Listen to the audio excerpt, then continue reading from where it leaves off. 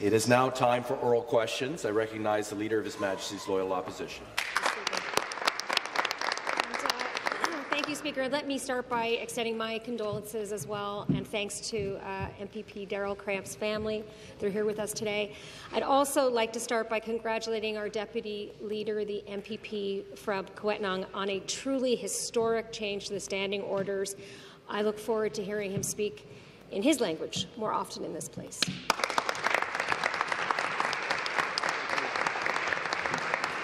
Speaker, my question is for the Premier. Today, Ontarians will be watching as this government lays out its priorities for the upcoming year. People are looking for hope, for a commitment that things are going to get better. One thing they don't want to see is more of their hard-earned dollars going toward private for-profit health care. Last year, the government doubled funding for private for-profit clinics while public operating rooms were collecting dust. So to the Premier, will you finally properly fund our existing public operating rooms, or are we going to be seeing the government handing over more contracts to for-profit clinics? The Deputy Premier and Minister of Health. Thank you, Speaker. The short answer is we have and we will continue to rebuild our healthcare system to make sure that people are not languishing in wait lists. Now, when we made a small change in cataract surgery, expanding in 4 different communities, we now have 17,000 Ontarians who are back at work, back with their families, back in their communities, back reading to their children. Those are the kinds of quantitative changes that are making a difference, that are impacting the lives of Ontario, and I think at 4 o'clock you will see additional exciting news coming from the Minister of Finance. Thank you. Thank you very much. The supplementary question. More funding to private for-profit corporations while our public operating rooms are sitting empty, more emergency rooms closing, millions of people losing access to their primary health care. Those are not the priorities of Ontarians. People are looking for reliable health care, for accessible mental health supports, safe, comfortable, long-term and home care. How can people trust this government to deliver on their health care when they've clearly prioritized private profits over public needs? Minister of Health. You know, Speaker, I remember very distinctly within months of that cataract expansion talking to a grandmother in southwestern Ontario, and she was so incredibly pleased that she was able to access that cataract surgery faster as a result of our investments. It made a difference in her life. It made a difference in her family's life.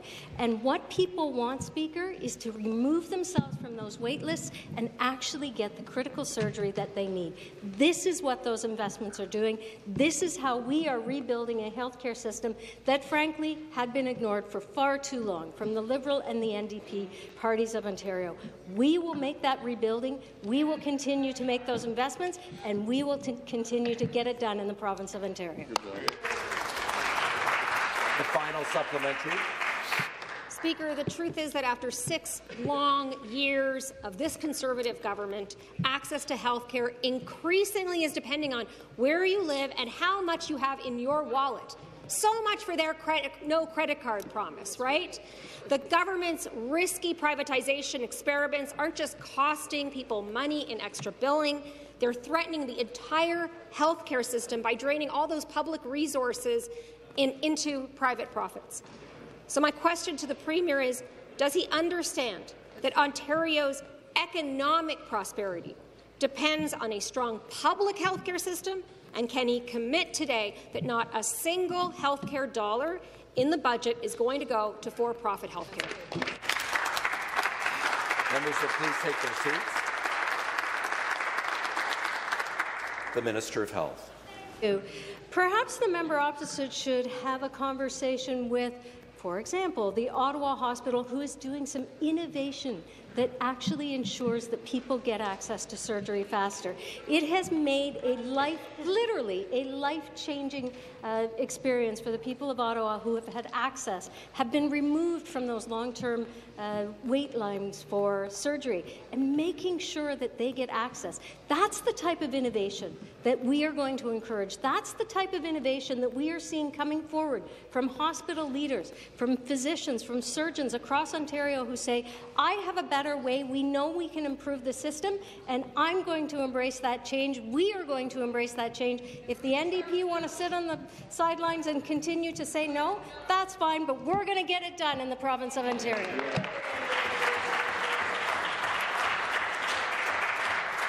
Thank you. The next question, once again, the Leader of the Opposition. Thank you, Speaker. We want innovation too. We just want it in the public health care system, not something they have to pay for your credit card. Speaker, everybody in this province should have access to a family doctor, period. But under the Conservatives, 2.3 million people in Ontario do not. And that number is expected to rise to 4.4 million. That's a quarter of Ontario's population by 2026. That means more people without regular checkups, more people missing a chance for early diagnosis and just putting up with pain and discomfort. And instead of dealing with this government said no to our proposal to fund health teams and shared administrative support to get more people in front of a doctor. So my question to the Premier is, will we see a change in approach in today's budget, or will it just offer more of the same? Minister of Health. Speaker, where was this party when we announced a $110 million expansion of primary care multidisciplinary teams? They were silent. They would prefer to bring forward motions that talk about ensuring that we have more administrative staff.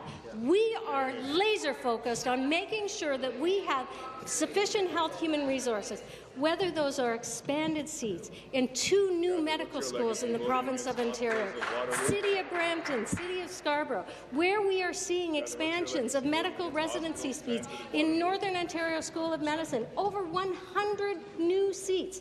And I may say, Speaker, that the numbers show that while your government was in government for a very short period of time, you actually cut residency seats in the province of Ontario, as did the Liberals when they were in government. Response. We are the party that is rebuilding our health care system, whether it is through expansions in education, opportunities for people to join multidisciplinary teams. And thank you. Remind the members to make their comments through the chair. The supplementary question. Thank you, Speaker. Ontarians feel like they're being left behind, right? Hundreds of complaints have been made about extra billing by these profiteering healthcare companies. The government won't disclose the bad actors that are gouging people in need. And then every day we're seeing more of these ads popping up in subways, on billboards, demanding pricey subscriptions, health services that can cost people thousands and thousands of dollars a year just to access the most basic of care. So, Speaker, I want to know if this is how the Premier sees the future of this province. Is it going to be like Netflix for health care? Are we going to have to subscribe to have basic health care needs met? Thank you, Speaker. Minister of Health. Speaker, every single day in the province of Ontario, we have 600,000 people interacting with our OHIP-funded, public-funded services. Those are people who are accessing primary care physicians. Those are people who are getting needed and necessary surgeries, whether it is in our operating rooms, whether it is in community diagnostic centres. Those are people who are getting the service they need and deserve in the province of Ontario. Can we do more? Absolutely. But I want to be clear. Ontario leads Canada, and we will continue to make those investments to ensure that we continue to lead Canada in all access to healthcare services, including, of course, primary care multidisciplinary teams, which are the backbone of our healthcare system. Thank you, Speaker. Final supplementary. Speaker, 600,000 women are waiting for mammograms in Ontario right now. 600,000. $1 billion has been hemorrhaged out of our healthcare system and spent on private agency nursing companies. People deserve $1 billion. Speaker, people deserve to get health care that's close to home and available when they need it. Instead, that they are seeing their rural emergency rooms close. 600,000 women can't get mammograms. It is not the reality in Ontario anymore. The Liberals, they opened the door to the privatization of healthcare in this province. We watched it. We saw what was happening, and we fought it. But this government, this Conservative government, is doubling down and throwing the doors wide open. So Ontarians want to know today, in this budget, is it going to be more of the same? Or can they count on this government to protect their public, not-for-profit healthcare system in the province of Ontario? Members will please take their seats. Minister of Health. Thank you, Speaker. The member opposite refers to mammograms, an investment, of course, you may have missed, that we have actually increased the access to mammograms for the women in Ontario. You continue to vote against these investments. Order. You continue to say that we have not done the things that you vote against every single time we bring it forward. In this year, we will have women who have access to mammograms who are 40 and above, a change that our government made under the leadership of Premier Ford. And the NDP, the Liberals, continue to say that we have not done enough. I want to continue to invest in our publicly funded system. It is unfortunate that we do not have opposition members who understand how critically important this is to the people of Ontario. And once again, I'll remind the members to make their comments to the chair, please. The next question, the member for University Rosedale. Thank you, Speaker. My question is to the Premier. The Conservatives are on track to lose $357 million in federal funding because this government is failing to meet its own affordable housing targets. This government has two choices: submit a credible plan to the federal government to build more affordable housing by Friday, or explain to Ontarians how this government plans to account for the loss of $357 million earmarked for affordable housing in this year's budget. Which choice are you going to make? Again, I'll ask the members to make their comments through the chair. Government House Leader. The choice that we made is to overachieve our targets by 170% when it comes to renovating and upgrading old housing stock. The choice that we have made is to ensure that we're at 60% of the target that we were asked to achieve. What is happening, Mr. Speaker, is that the federal government, the federal Liberal government supported by the NDP, is unilaterally cutting funding to the province of Ontario of over $357 million, on top of the $400 million that they have already shortchanged the people of the province of Ontario, Mr. Speaker. Our municipal partners agree with us that this is a unilateral cut by the federal government. We remain at the table, Mr. Speaker. We are not going to make up some program because the federal government and the Liberal and NDP have decided to change the goalposts. We meet a target, they change the goalposts. What this is, Mr. Speaker, is an immature federal government doing what they do best, pitting one region of the country against another. They're treating Ontario differently than every other province. We won't stand for it, Mr. Speaker. We'll continue to make investments in our right to...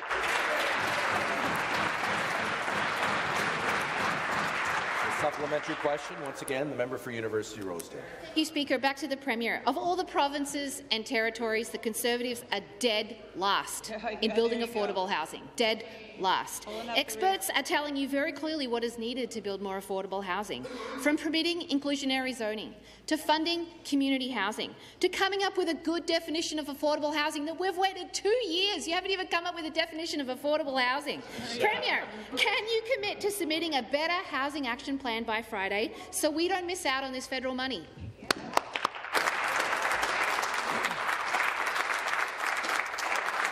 Members will take their seats. Once again, I'll ask the members to make their comments through the chair. Minister of Municipal Affairs and Housing. Shows you where the NDP are. We actually passed the definition of affordable housing months ago, Mr. Speaker, with the support of the NDP, unanimous support of everybody in the entire House. So we'll keep on going, Mr. Speaker. But what is happening here, Mr. Speaker, is classic Liberal and NDP, right? Because we are meeting our targets, 170% of the target. Because we are meeting the target, 60% of the target on way, we're still months, years away from having to hit the 100% mark. We're crashing through those targets for the people of the province of Ontario. What they're doing is pitting one region against another region, Mr. Speaker. Order. We saw it with the carbon tax. We're seeing Order. it in housing. And you know who can help make a difference? It is the NDP in Ottawa who hold the balance of power. Instead of supporting a $700 million unilateral cut to the province of Ontario, take down an immature government that pits one region against another. The official opposition will come to order. Order. The next question, the member for Windsor-Tecumseh. Thank you, Speaker. My question is for the Minister of Finance. Across the world, economic challenges continue to grow. And we know that Ontario is not isolated from this geopolitical uncertainty. We are not. Families, workers and businesses in my riding, Windsor-Tecumseh, and throughout Ontario are feeling the financial pressures that have been caused by ongoing supply chain disruptions, inflation, and high interest rates. And with the federal Liberals proposing with a scheduled 23% carbon tax hike next week, Ontarians are looking to our government for much-needed support to make life more affordable. Speaker, we know the people of Ontario need and deserve more relief. That's why our government must continue to demonstrate through legislation, investments, and other initiatives that more financial support will be provided to Ontarians, and that we have a strong plan for the future. Speaker, can the minister please tell this House how our government is keeping costs down and putting money back in the pockets of the people of Ontario? Good question. Parliamentary Assistant and member for Oakville. Thank you very much, Speaker, and thank you to the great hardworking member from Windsor-Tecumseh. Members of the Legislature, today is Budget Day. This is a big day. We are excited about rebuilding Ontario, continuing that path, and to make life more affordable for the people of Ontario. Speaker, just yesterday, under Premier Ford, our government announced an extension of the gas tax cut, now saving the average household $320 per year. Speaker, this represents the largest tax cut this century in Ontario. Wow. And yet, Speaker, while we are cutting taxes and putting money back in the pockets of the people of Ontario, the federal Liberal Party is set to implement a 23% tax hike on the carbon tax in less than 1 week. Shame. The Liberal plan to tackle affordability, Speaker, is to make life more expensive for the people of Ontario and Canada. That's why we continue to call for scrap the tax and stand with our government as we make life more affordable for the people of Ontario. Great answer. Supplementary question. Thank you, Speaker, and thank you to the parliamentary assistant for that response. It's great to hear that our government is consistently introducing measures that will provide real financial relief for Ontarians. Hear, hear. I know the people in my riding will be thrilled to hear that we are extending the gas tax cut. Obviously, we're the automotive capital of Canada, and they look forward to seeing our government continue to find more ways to reduce costs and make life more affordable. That's why we must continue to show leadership and demonstrate a strong economic vision that will help families during this challenging time. Unlike the members opposite who refuse to stand up for Ontarians on this carbon tax, our government must remain committed to investing in what matters to most people as we build for a stronger future. Speaker, can the parliamentary assistant please explain what our government is doing to help Ontarians during these challenging economic times? Well said. Parliamentary Assistant to Minister of Finance, member for Oakville. Thank you again, Speaker, and thank you again to the great member from Windsor-Tecumseh. Speaker, I'm proud to say that in just a few hours, our government will deliver the 2024 budget, our plan to build a better Ontario. And Speaker, even for my great colleague, the member, I know we can't reveal too many details just yet, but what I can say is our government has a plan. It has a plan that supports Ontarians through these difficult times of high inflation and high Bank of Canada interest rates. And it's a plan that will help keep costs down. This is a budget that will continue our government's plan to build up our province without raising taxes on the people of Ontario. Thank you. Thank you. The next question, the member for Kiiwetinoong. Miigwech, Speaker. On April 1st, the long-delayed Community Safety and Policing Act will come into force.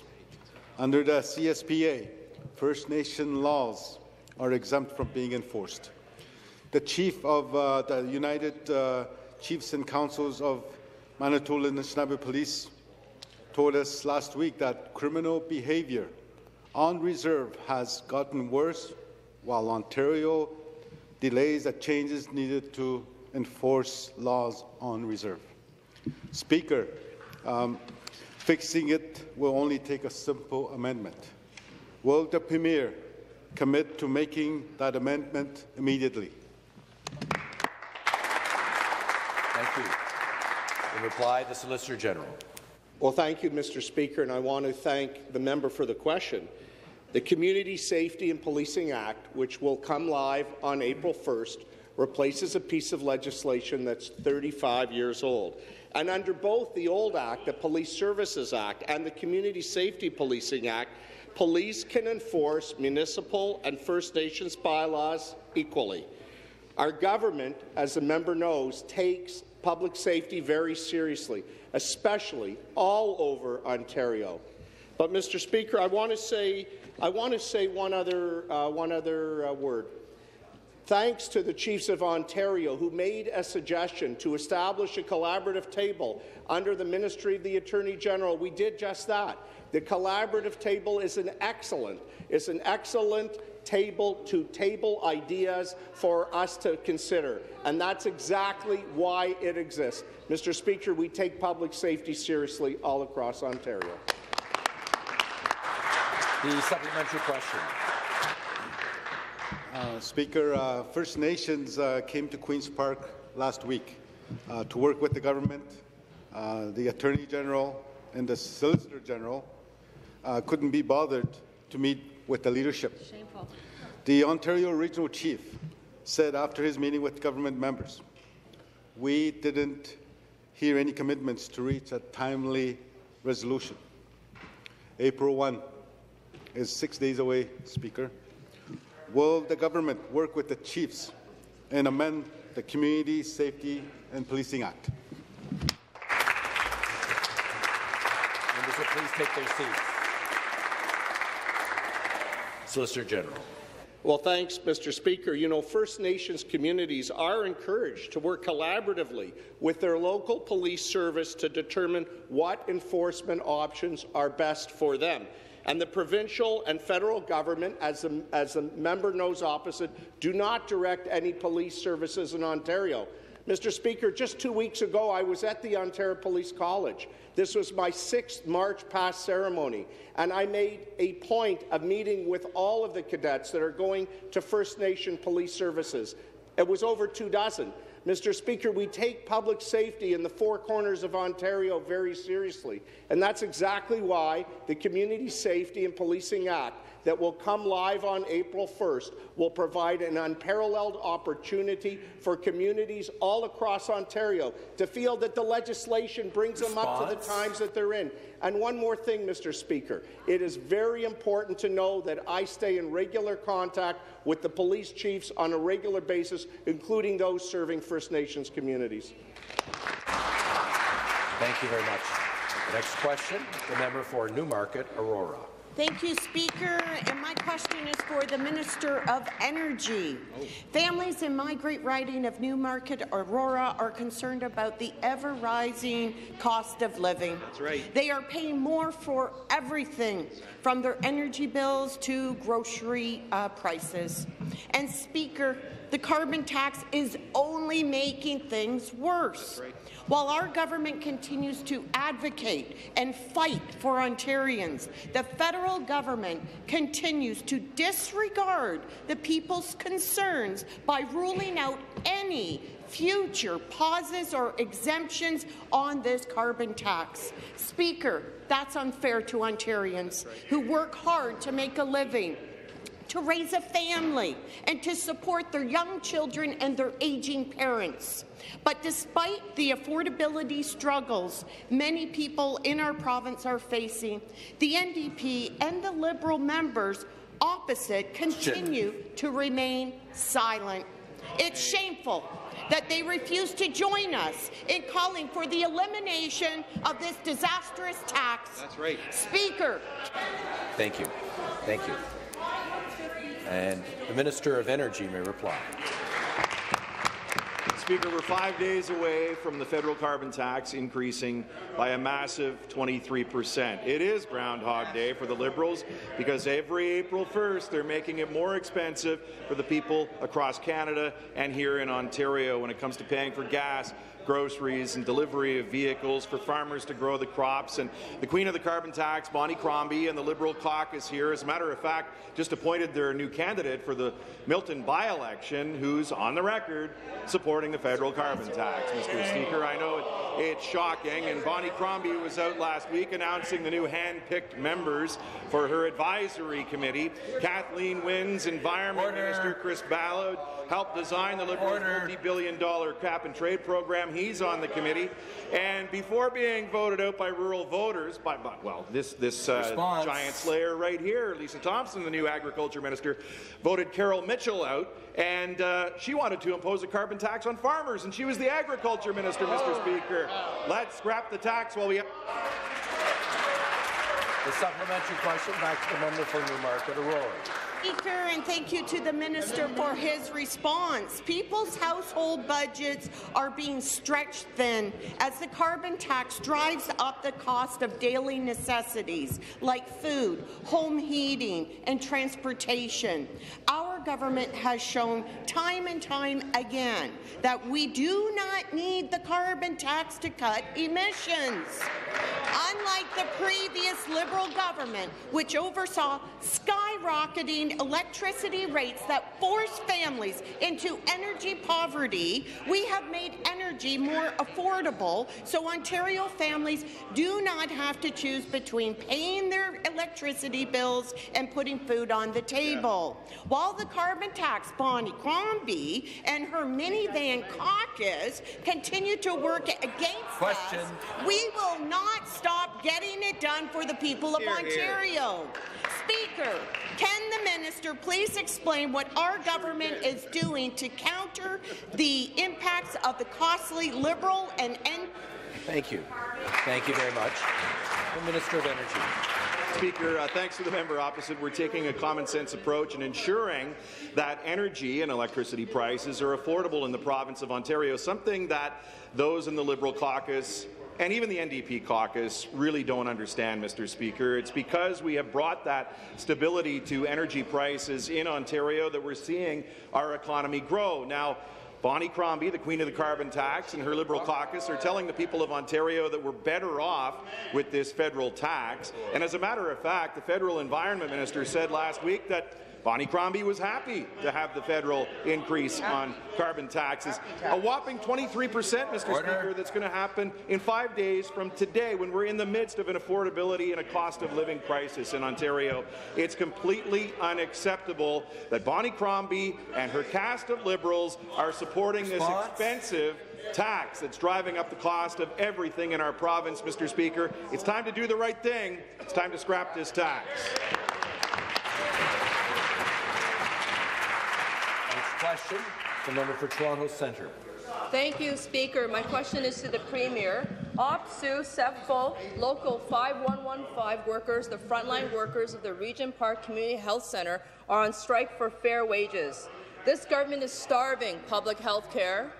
Their wages were frozen by Bill 124 during an affordability crisis, Speaker. These healthcare professionals are doing some of the most difficult work in this province, literally at the epicenter of a poison drug supply and opiate overdose crisis. Despite all of this, they continue to show up for our communities doing that hard work. Will this government show up for them in today's budget and fund public health care so that they can get back to work and receive the fair wage that they deserve? The Minister of Health. Mr. Speaker, while I'm obviously not going to talk about a specific labour relations that is happening, I will say that public health units have had a 16% increase since 2018 when we formed government, and that is, of course, outside of all of the investments that we made sure were in place for our public health units to protect the people of Ontario during the pandemic, and obviously making sure distributing the vaccines to people to keep them safe. I will say, a 16% increase for public health units across Ontario is unprecedented. Of course, in the last Association of Municipalities, we also made a commitment and shared with our municipal partners that a 1% increase was part of our plan to invest in public health in the province of Ontario. Thank you, Speaker. Supplementary, back to the member for Toronto Centre. Yes, thank you very much, Speaker. And back to the Premier. Political messaging will only get you so far. That spin is not being believed by anyone. The people who agree with you, the only people that agree with you, are private health care investors who are looking to gut our public health care system.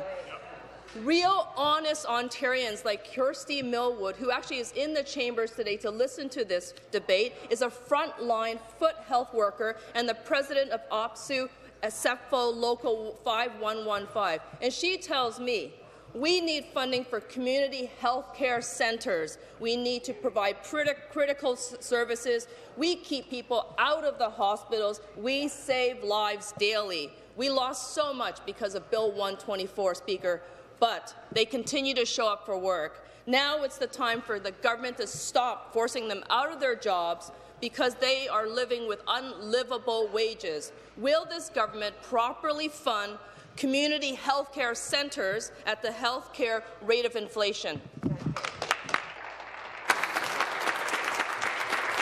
Members will take their seats. Minister of Health. Thank you. 16% increase since 2018. And where was this party? They voted against every single one of those investments. Whether it was fall economic statement, estimates or budgets, you always vote against the investments we make in the province of Ontario. The $110 million investment in primary care multidisciplinary teams does, in fact, include community health centres, and they do get an increase in their annual operating budget. Why, Speaker? Because we see the value in the multidisciplinary teams. Why do we continue to expand primary care in the province of Ontario? Because we see the value in making sure that we have a stable healthcare force that is connected to the people in our communities.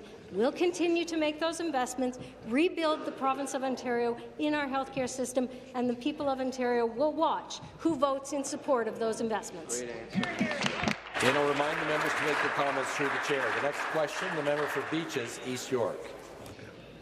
Thank you very much, Mr. Speaker. The dream of home ownership in Ontario, the dream of home ownership in Ontario is no longer a dream for young people and families. It has become a nightmare under this government. Speaker, they claim they are the government of yes. To quote the government members in this House, the Minister of Housing, we're trying to end NIMBYism. The member from Brampton North, NIMBYism is one of the most dangerous forces in our politics today. The former Minister of Housing, we've gone past NIMBYism.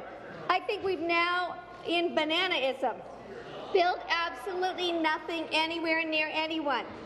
But as we found out, they are the government of no, not in my backyard, and build absolutely nothing near anyone, anywhere.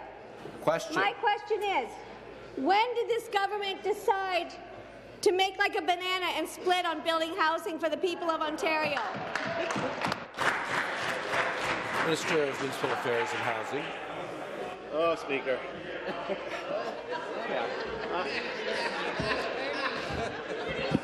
It's true. Where do you start with a question like that, Mr. Speaker?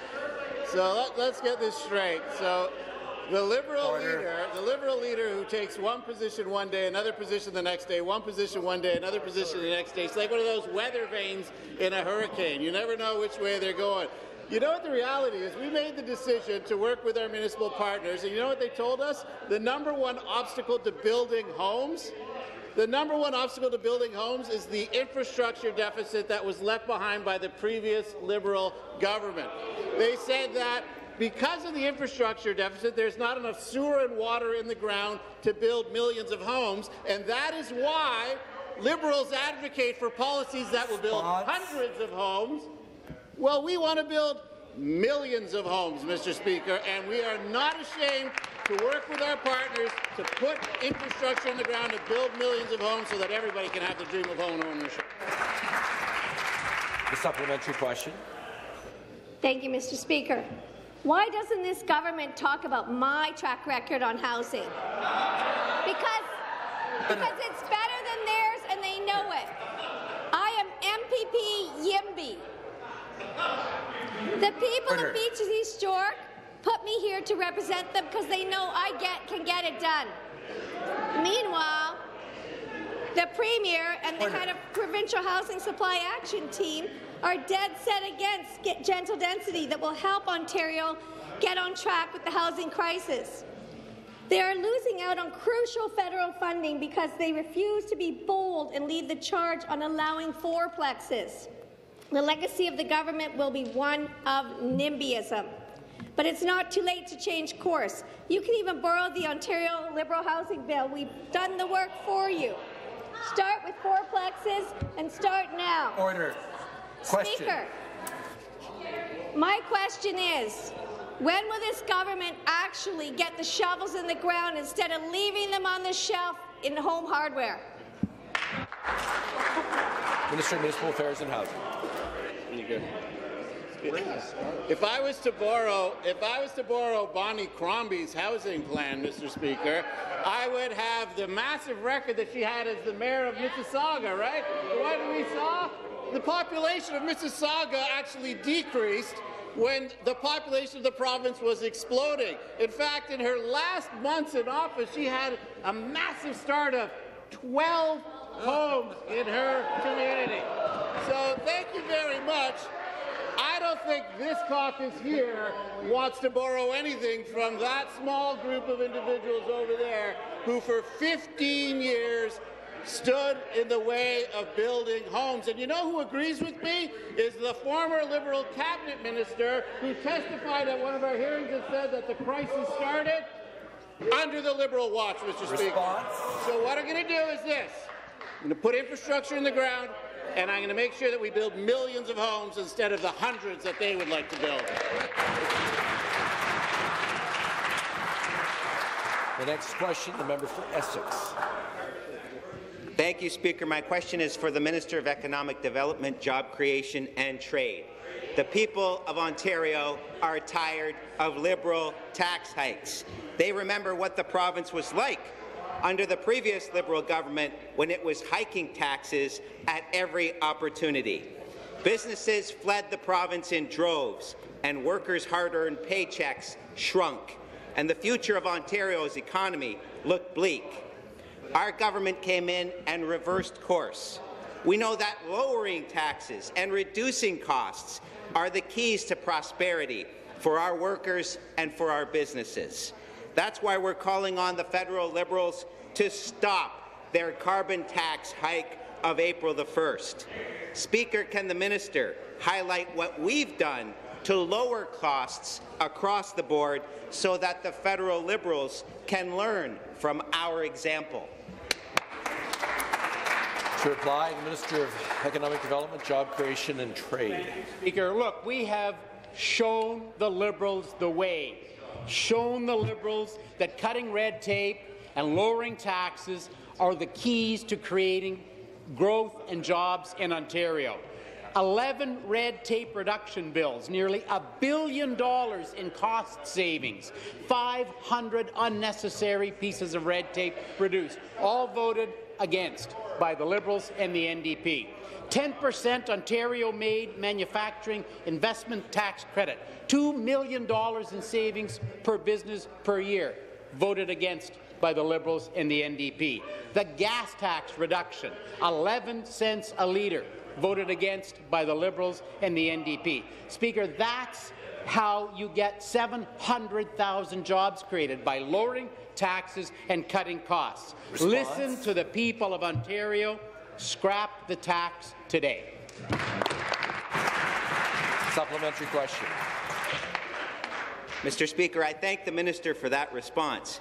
We can't just stand around and watch as the Trudeau Liberals hike yet another tax. We've encouraged the Liberals in this House to call on their federal counterparts to stop the April 1st tax hike. But instead, Bonnie Crombie couldn't be bothered, saying she's not there to tell the federal government how to do their job. Speaker, it just goes to show you that even with a new leader, the Liberals have not changed, not one bit. They'll watch as Prime Minister Trudeau hikes the carbon tax again, even though they know it punishes businesses and households across Ontario. Speaker, can the minister please tell the Liberals how lowering costs creates growth and new investment across our economy? Minister of Economic Development, Job Creation and Trade. Speaker, the Liberals need to get their hands out of the pockets of Ontario's businesses and workers. And again, we've shown them the way, although they voted against every one of these. The child care tax credit. Families can claim 75% of their eligible child care expenses. Low-income workers tax credit. Tax credit to reduce or eliminate your Ontario personal income tax. Guaranteed annual income system. We not only increased the eligibility, we doubled the payments in 2023 for our seniors. And last year, that has helped to create 180,000 jobs in Ontario, $11 billion in foreign direct investment, which alone created 12,000 jobs. We've shown the Liberals the way. Lower taxes, cutting red tape, that's how you create jobs, not by bringing in a carbon tax. Next question, the member for Ottawa West. Thank you, Speaker. Staffing shortages are having a severe impact on our schools, robbing our children of the supports they need to learn, to be safe, and in some cases, to even be at school. As one Ontario principal says, quote, "We are not staffed properly to support students. We can only respond to emergencies." The Minister of Education has been frantically pointing fingers in every direction instead of taking responsibility and coming up with a plan to fix it. Where's the plan, Speaker? Will we finally see it in today's budget? Minister of Education. Mr. Speaker, what you will see in today's budget is a continued commitment to public education, with a commitment to build schools, to invest in back to basics on literacy and math, and improving standards in Ontario's publicly funded schools. That is the cornerstone of our plan to get back to basics and to create pathways to good-paying jobs for our young people. Speaker, if the members opposite want to be constructive, if they're concerned about absences within schools that impact quality education, then they will stand up to their union friends and insist that retired educators are permitted to be in classrooms where they belong instead of unqualified staff in front of teachers.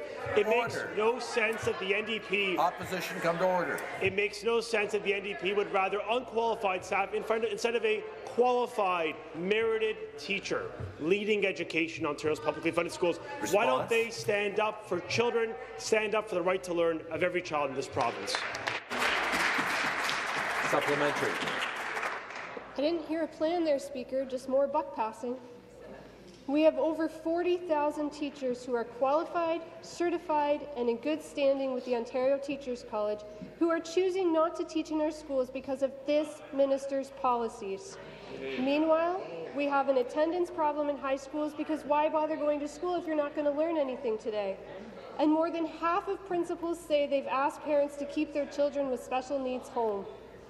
This is serious, Speaker, and it deserves a better response than finger-pointing from this minister. So I repeat, will we see a plan to address staffing shortages in today's budget? Minister of Education. Mr. Speaker, BC Global News reports the union warns, quote, "Union warns of growing burnout, reliance of uncertified teachers amid BC staffing crunch." In the New Democratic province of BC, the UNESCO reports, quote, The world is facing a significant teacher shortage. Even with challenges in the Federation that precede our government, we have a plan. It's why we cut certification by half. It's why we ensured 3,000 more educators are in our schools today. It's why we revoked Regulation 274 to allow speed and qualification to triumph for the hiring of new educators. Unlike provinces east and west that have significant shortages that are plaguing the continuity of learning, we have gone ahead of this, and we're committed to going even further in partnership with the Minister of Finance to invest in quality learning, to raise standards and ambitions, to give hope and economic opportunity to young people. When they graduate, they can get a good job and achieve the dream of this country. The next question, the member for Algoma Manitoulin. Thank you, Speaker. My question is to the Minister of Natural Resources and Forestry. Before the March break, in a brief elevator conversation, the Minister and I had a discussion about what our plans were when we'd be going back home for the March break. Part of my plan was going to continue the ongoing tour that I've been doing in lumber mills, forestry operations across Northern Ontario. Well, Minister, the report card is in. Do you think you received a passing grade? Minister of Natural Resources and Forestry. That's quite a question. You know what? In talking with the forestry sector throughout Ontario, talking with mayors, talking with people all throughout the sector, I think we are getting a passing grade. You know, we are making investments in the sector that are unprecedented. And I'd highlight the recent announcement of $60 million to support our biomass plan. $60 million to drive innovation, to drive the future of forestry in Ontario.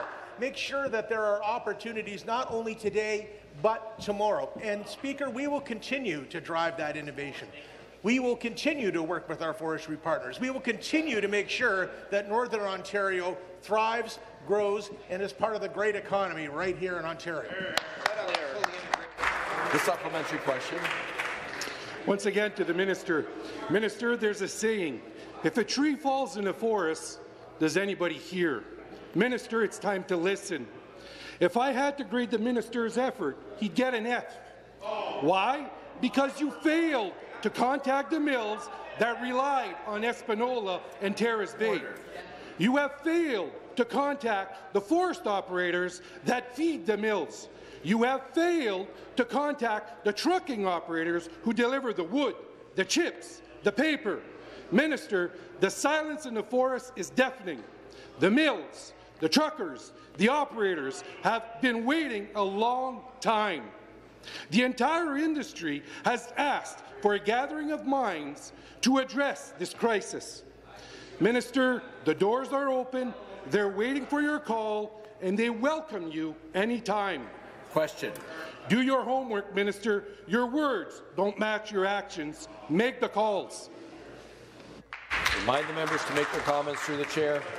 Minister of Natural Resources and Forestry. Absolutely astounding to me that the member opposite would stand up and say that. They had years to support a Liberal government that made no investments in the forestry sector. They did not push them at all. They did not make sure that forestry was a significant part of the economy here in Ontario. But we are every single day, Mr. Speaker. We are talking with the mill operators. We are talking with the forestry operators. We are making sure that we're making critical investments in the North. We'll continue to do that because this is the only government that recognizes the value of the North.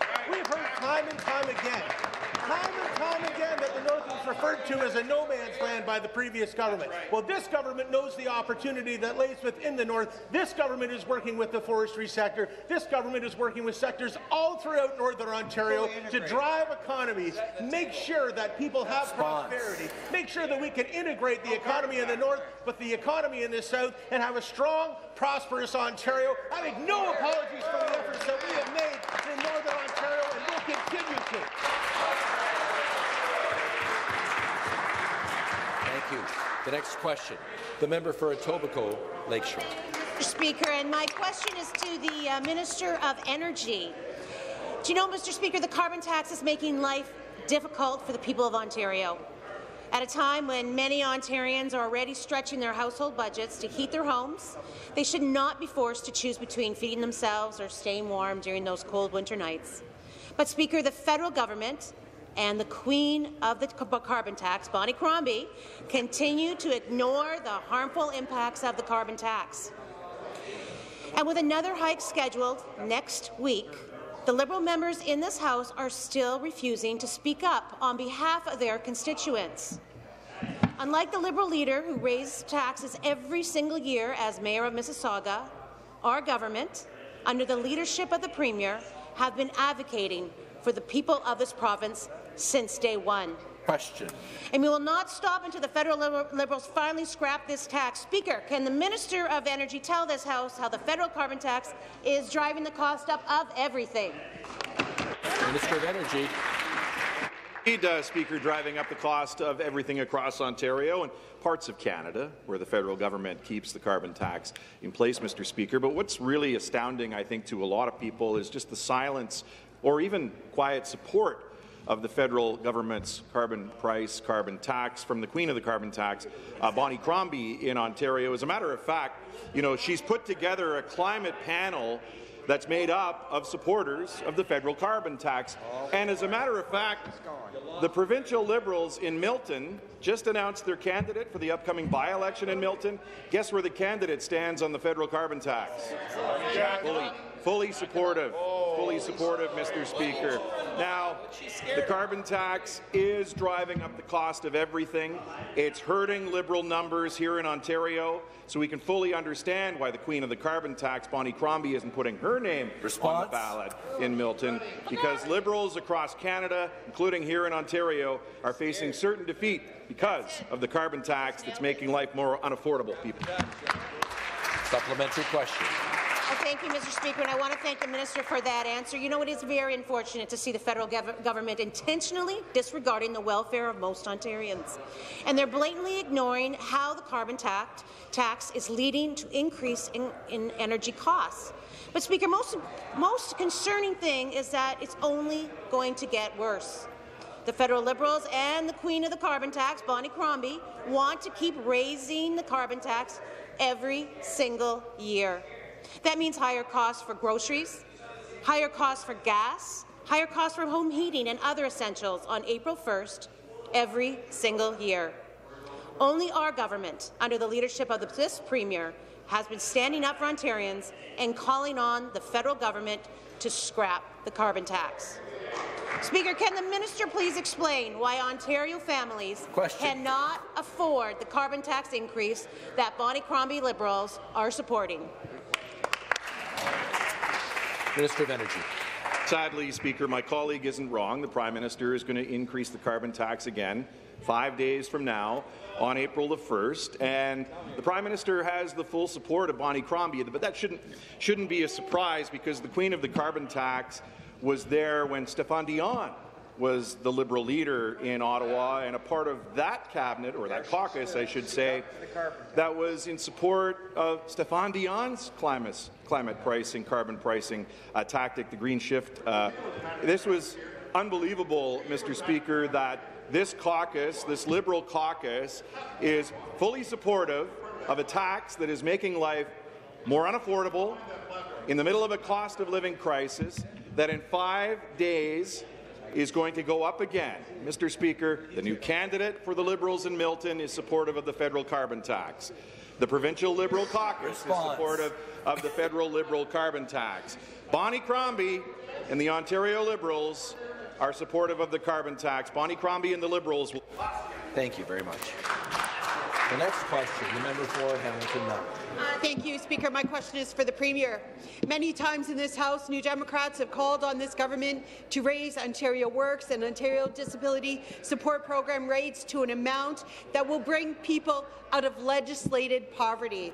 Our constituents are struggling to pay the rent, and they're left with little to nothing for anything else like food or utilities. Speaker, can the Premier tell me, will today's budget finally support Ontarians and make OW and ODSP rates livable for people of Ontario?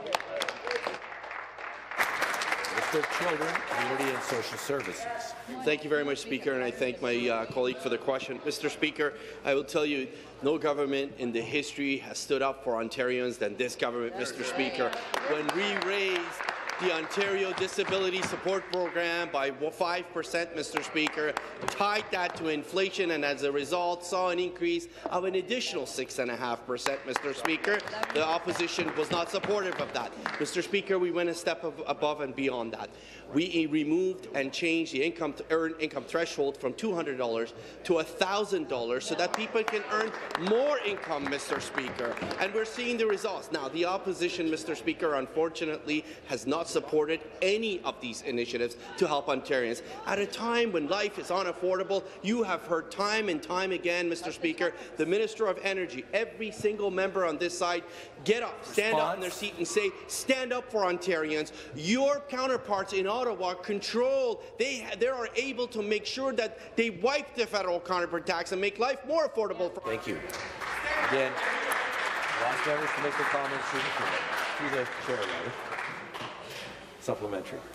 Listening to this minister makes me so angry to know how many people are suffering each and every day on our streets. People have to line up at food banks month after month. Many are struggling with additional barriers like living below standard housing. ODSP recipients can't live in loving relationships under the same roof for fear of clawbacks or being cut off from any funds altogether due to their cruel legislation. So back to the Premier. Will this year's budget provide real, meaningful benefits for people of OW and ODSP and end the punitive clawbacks? Members will please take their seats. Order. Minister of Children, Community and Social Services. What should make this member and every member across upset is when they failed the people of Ontario, when they held the balance of power here for years after year after year. Now, my suggestion again to the member is real. You hold the balance of power in Ottawa. Call your colleagues. Make sure that they remove the increase on April 1st. Mr. Speaker, here in Ontario, as I mentioned we will always stand up for every Ontarian, which is why we increased the Ontario's Disability Support Program by 5%. That support, Mr. Speaker, was increased by an additional 6.5% to a total of 12% in less than 1 year, Mr. Speaker. Also, the earned income threshold was changed from earning $200 to $1,000 so that those who can and are able to contribute. There are over 200,000 jobs that are not being filled in this province, Mr. Speaker. We want Ontarians to have more money in their pockets. Thank you. Thank you. The Minister will take his seat. The next question, the member for Carleton.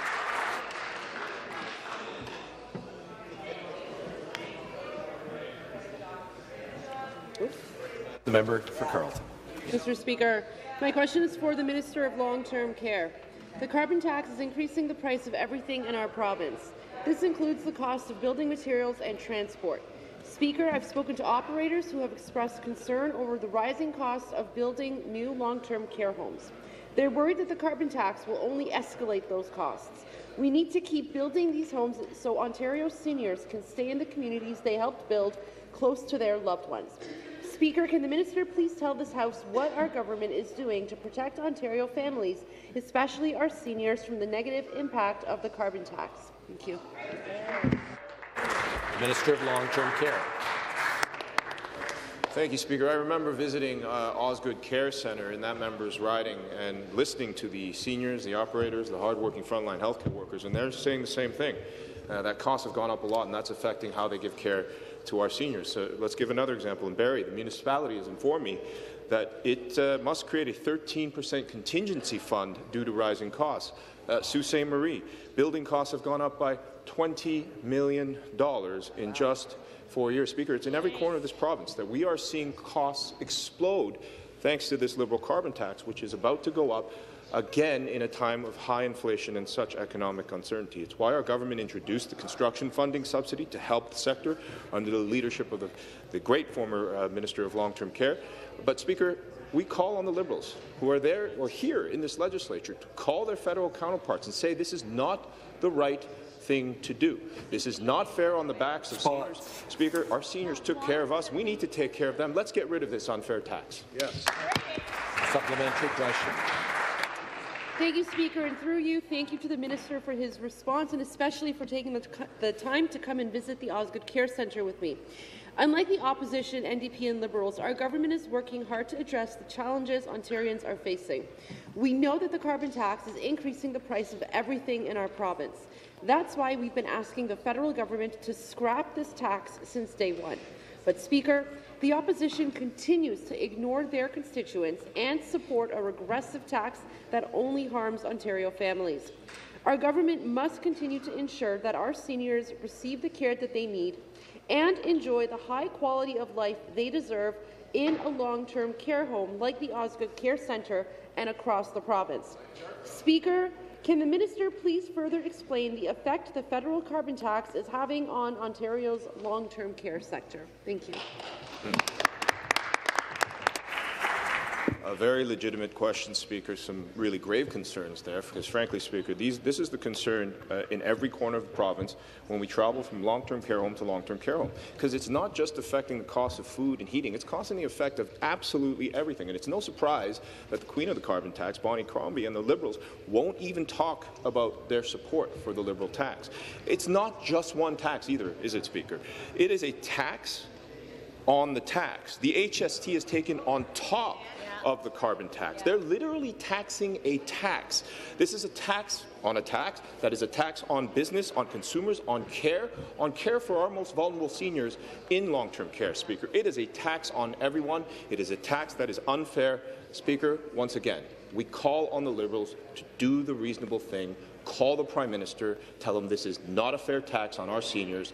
Let's get rid of this tax. Thank you. That concludes our question period for this morning.